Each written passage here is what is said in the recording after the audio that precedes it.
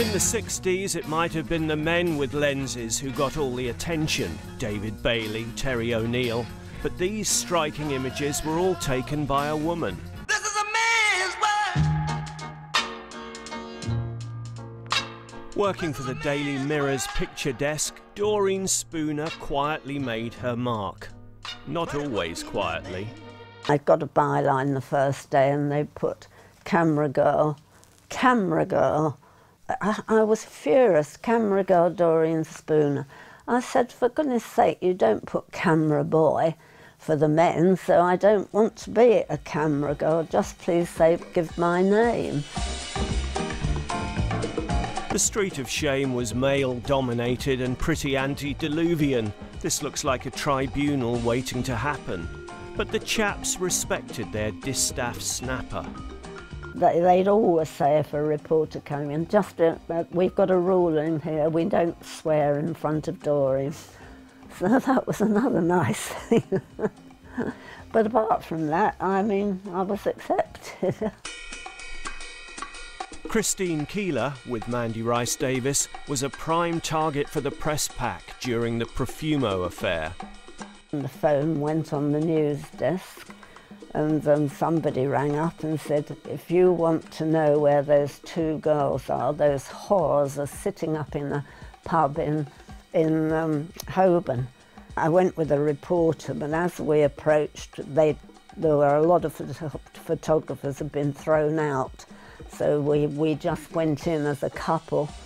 And I said to him as we went in, I said, I can see where these girls are sitting and there's a ladies' loo opposite. I'm going in there and I'll take a picture from there. I just put the door ajar like that and stuck the camera through it. My heart was in my mouth because I thought they might not come out very well because it was very dingy. Took the film out, hid that in a pocket in case the manager came after me and ripped my camera off. I developed them and what a relief when I saw they'd come out.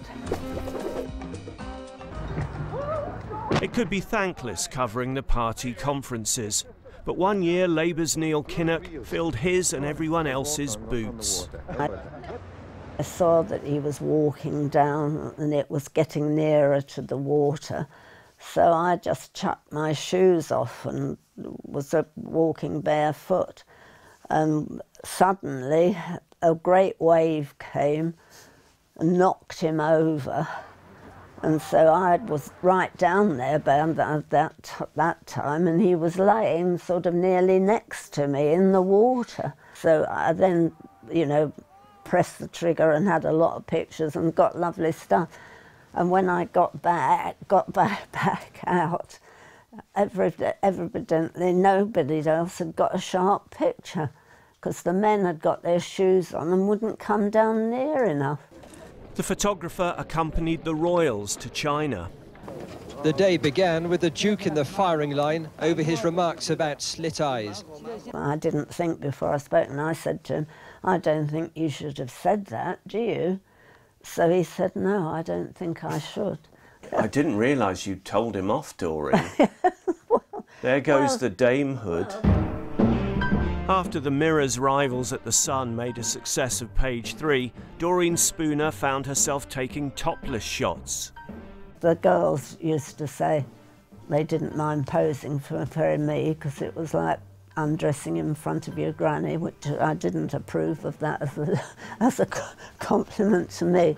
But anyway, we then changed it all and we did Gorgeous Boys at one time. That was fun? the first time that I met Spandau Ballet and they came into the studio.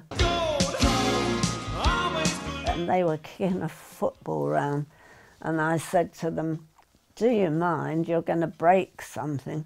And if you don't stop that, I'm not going to take your picture. So I'd got a very wooden-looking lot of pictures of them. But then I met them again in the Bahamas, and they had utterly changed. And I just got some lovely pictures of them. Freddie Reed, who was the royal photographer on the Mirror, and he'd come back sometimes looking exhausted, and he'd say, how did it go? Oh, terrible, he said. He'd say, I've got loads of photographs, but I haven't got a picture.